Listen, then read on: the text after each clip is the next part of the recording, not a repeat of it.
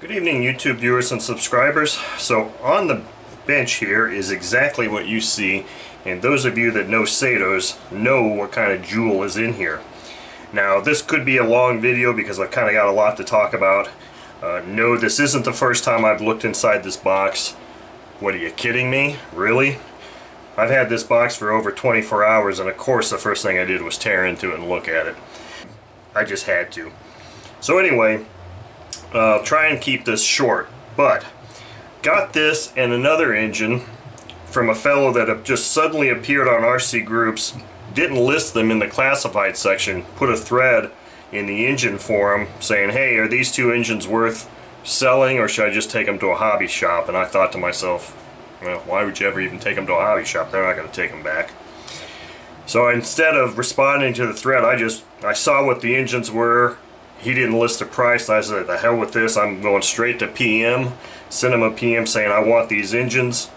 What's the price? He came back fairly quickly, gave me a price. I was like, that's fine with me. Let's do it. So anyway, the other engine I'm not sure if I'll make a video of, but there's a good chance of that. So this is a Saito FA-30 open rocker Mark II engine. The best I can find is that this engine dates back to about 1980 or 1981. This was a fairly complete engine, and I say fairly because it wasn't complete. But here is the engine. And as you can see, I'm going to move the box out here for a minute, but I am going to go through the box contents quite thoroughly because there's some interesting things there. So here's the engine. Now I say fairly complete in that it did not have this choke mechanism on here. This is a choke mechanism that I just so happen to have, and I put it on here to make it a more complete engine. It did not have the washer or nut. I just so happen to have those from an earlier purchase also, and I put those on. So let's go. I'll talk about the engine first, and then we'll go through the box contents. So the engine came to me. It had decent compression. It's got better compression now. I don't know anything much about this engine other than it was probably run. Obviously it was run, but I mean at the time I bought it I didn't know anything about it. The fellow I bought it from said he bought it years ago from his uncle, and he really didn't know much about it.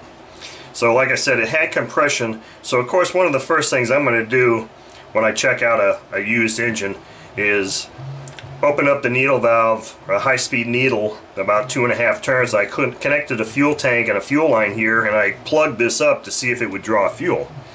Now those of you that are familiar with my channel know that this is not the first Saito open rocker engine I've had. I've had a Saito FA-40 open rocker engine, and that engine was actually, it was a nice engine, but it had a really shitty carb on it. In fact, I made several videos and went through a lot of crap try to get that engine to run right, and the carb that came with that engine just really sucked, and it never really ran right. So I eventually ended up selling that to a good friend of mine, Brandon.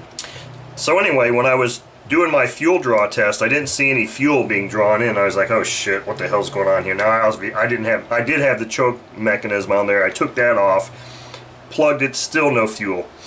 And I thought I also heard a slight hiss or a slight intake valve leak as I was turning it over, so I was like, oh shit, this isn't good. So what I ended up doing was pull this whole intake manifold off. I wasn't going to do a look inside on it, and I did a look inside personally, but I'm not going to do it on video. But I was starting to get concerned, so I was like, well, you know what, before I do anything else to this engine, let me at least just check the valve lash and see maybe the valve lash is way out, because they felt kind of loose.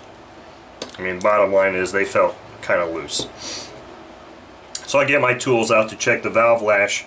This adjuster nuts were completely loose. These nuts holding the rocker arms in place were completely loose. They weren't tightened on at all. Now this is obviously a very different setup than a modern Saito engine. These actually have, the grub screws actually have a nut on there instead of threading solely into the head piece here. So those were loose. I was like, oh shit, you know, whatever, you know, I don't know what's going on with that. So I set the valve lash per spec, and after I set the valve lash, I started to rotate it through, and it stopped. It wouldn't go anymore. It's on the exhaust stroke, it just wouldn't stop. I was like, holy crap, what happened here? Well, what happened was the exhaust valve was actually coming in contact with the top of the piston. So I was like, oh shit, this is not a good thing at all. I said, because I set the valve lash to spec exactly, and it's contacting the piston.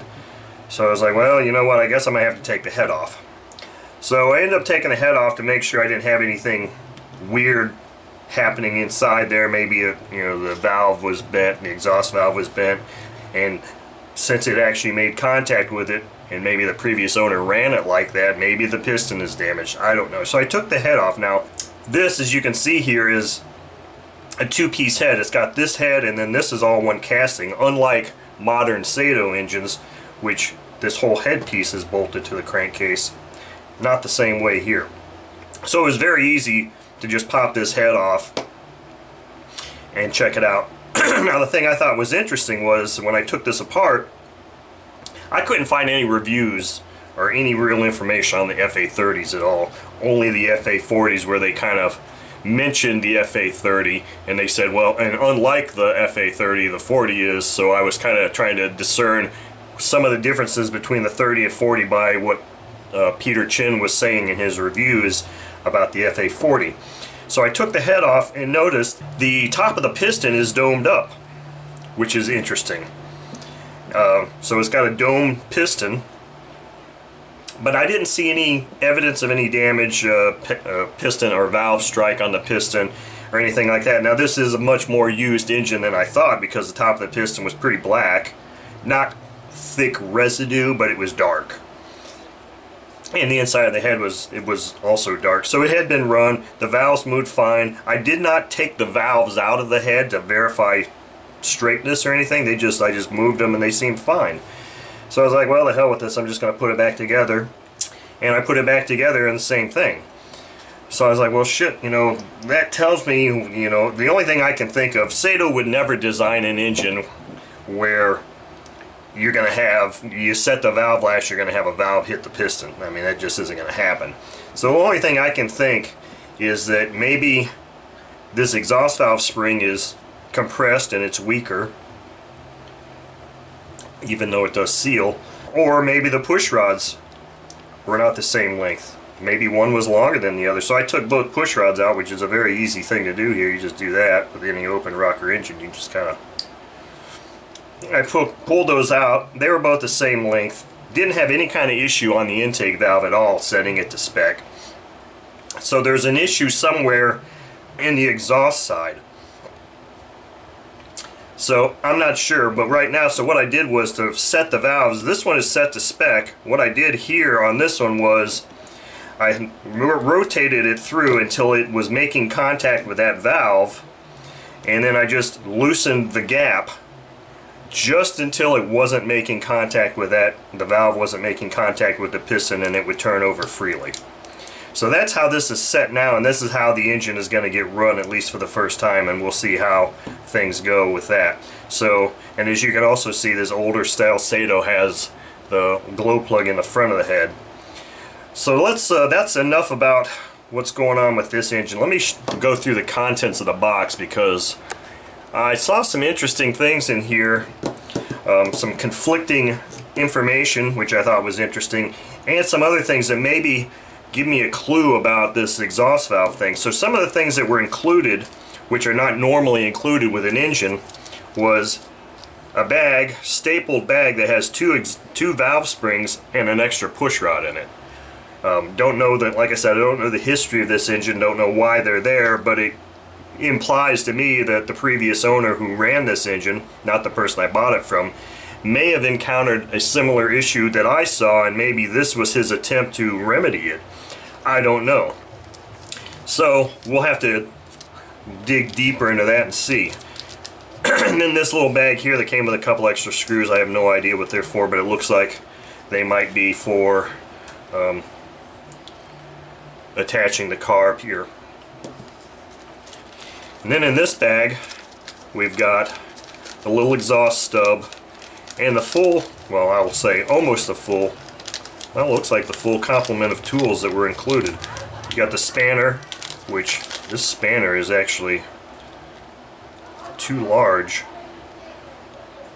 I don't know where this spanner wrench came from actually, because that's too large to go on there, but that looks like an OS. That's an offset. That's an offset OS spanner, so that doesn't even go with this engine, which is interesting. And then a couple of wrenches, and these two items in here, the feeler gauge and this pull rod for the choke mechanism, are actually things that I had on hand and I added because they weren't included in it. But it's interesting that I didn't notice that that spanner wrench isn't the right size, but it's not. So that's not original to the engine. Next and finally is the bag of documentation, and this is where the interesting conflicting information comes from. So we have the original Saito FA-30 stickers, which is always a really cool thing. If you can ever get an engine, especially a vintage one like this, it still has the stickers on it. That's cool as hell. This sheet here is the accessories for the FA-30 Mark II. Spanner for tappet adjustment screw, hexagonal spanner wrench, oh those are the hex keys, tappet adjusting screw gap gauge, needle valve extension bar, opening and closing bar for choke valve. So those are a couple of things that I added. Okay, here's where we get to some really interesting stuff here, and it says Saito engine instructions. This is a supplement. Fuel. We highly recommend Tower Hobbies 4-cycle fuel, 15% nitro, for your Saito engine. Your Tower Hobbies see your Tower Hobbies catalog for current price. It contains just the right blend of synthetics and castor oil and has been specially formulated for use with 4-cycle engines such as the Saito line. Use Tower stock number or whatever to order. So I think that's interesting because of the age of this engine, dating back to the early 80s, and they're referencing Tower Hobbies and Tower Hobbies 4-cycle fuel, which I think is interesting. I would not have thought to run 15% nitro in this thing, but therein lies where some of these conflicts come in. The next thing here is it says glow plug. While the enclosed instructions recommend the Saito glow plug, we find the best results are achieved with any regular RC long plug. In fact, the Tower Hobbies RC long plugs are ideal! Exclamation point. Use stock number blank blank to order a package of 6. So here, this Saito supplement, they're recommending not even using the Saito glow plug. They're saying just a regular long RC plug, which I think is interesting. So now let's look at this other supplement. Here's another FA-30 Mark II supplement. Plug selection. It is very important to select an effective plug because 4-cycle engine has 2 revolutions per explosion. Use our new Saito P1 plug for better operation. Order us direct if you could not get it at your local hobby shop. So see, that's interesting because you got 2 different supplements here. One is saying use a regular RC plug but don't use the Saito plug, and then this one's saying use the Saito P1 plug. Okay, so that's the extent of the interesting part there. I got a couple of limited warranties here. Now here's the actual instruction sheet. This is interesting. Now the interesting part about the instruction sheet here is 2-part. Is that it actually shows an image of the Saito Mark I engine, not the Mark II. But I want to quickly scan through here and see where it says fuel. It just says here, use castor oil system with nitromethane 5 to 30% approximate for appropriate for glow engine use. They have it says approximate. So that's just Japanese translation. Plug. Use hot type glow plug in order to obtain maximum power. Change fuel and plug severally. Whatever. Senko number X plug is recommendable. So I mean, this is funny because there's a lot of strange Japanese translation to English here with the wording. But so those are the things that I thought were quite interesting about this. The other thing that's kind of interesting is if you look at this, you think it would open like this, but yet it doesn't. It opens like this. And the whole rest of the instructions sheet on the inside is Japanese. Now maybe, yeah, so I don't know, it's weird. It's like this and then you flip it over. So it has an exploded parts breakdown if you got really super good magnifying glasses. and then some part numbers. But anyway, that has been a quick look, maybe not so quick because of my rambling, of this Saito FA-30 engine, which I hope runs much better than the Saito FA-40 engine that I had a year and a half or so ago. But we'll find out, I guess, here soon, or whenever I get around to getting this on the stand. But thank you for watching, and stay tuned for some more videos concerning this engine.